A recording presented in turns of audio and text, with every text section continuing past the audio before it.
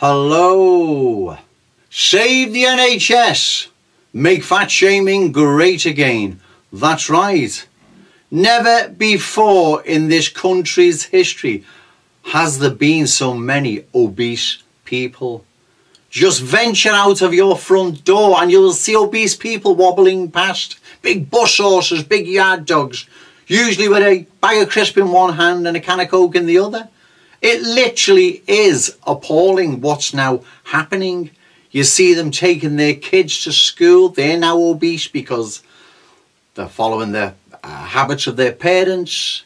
Now, being obese doesn't make you a bad person. I've got family members that you could class as obese. What it does make you, it makes you unhealthy, unattractive and a drain on the NHS.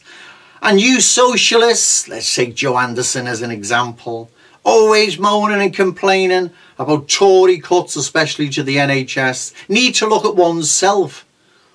If you're not diabetic, Joe Anderson, then you must be pre-diabetic on some form of medication which is costing the taxpayer and the NHS. And all the rest of you other socialists that are always moaning and complaining, blaming the Tories, Tory cuts to the NHS, that are diabetic, you need to lose the weight, stop drinking, change your diet, exercise, come off your medication and reverse type 2 diabetes, which you can do. Instead of moaning and complaining about the Tories while the taxpayer funds your unhealthy lifestyle. You're all hypocrites.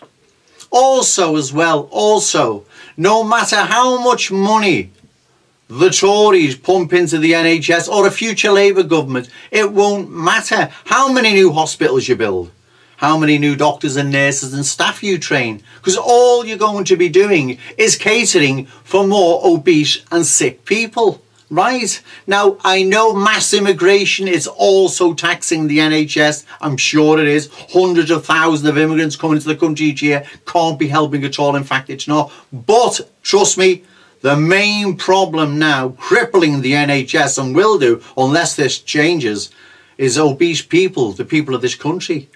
I mean, look at yourselves. You look unattractive. You're going to die probably decades before you should. Your clothes don't fit right. And I'm not talking about someone that's a few pounds or even a stone or two overweight. I'm on about people that have really let themselves go. There's no excuse for it. Now, okay, if there's a medical condition, then this video is not about you, but in 99.9% cases, it's not about a medical condition or a thyroid condition. It's about people just being lazy and filling their faces.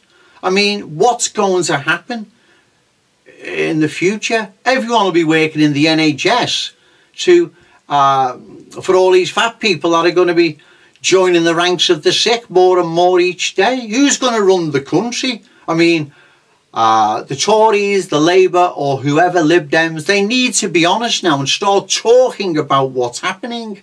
Joe Anderson, if you're not diabetic, because you're always moaning and complaining about Tory cuts to the NHS, if you're not diabetic, you're pre-diabetic on some form of medication, which again is costing the taxpayer money. But are you going to lose your weight, exercise, change your diet, reverse type 2 diabetes and come off your medication? Well, no, you'll blame the Tories, right? Unless something happens in this country, this country's dying. It's going to be dead soon, right?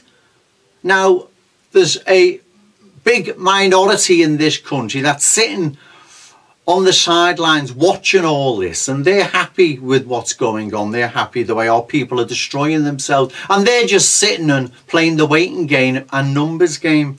We better wake up soon or we're in big trouble. Okay, thank you.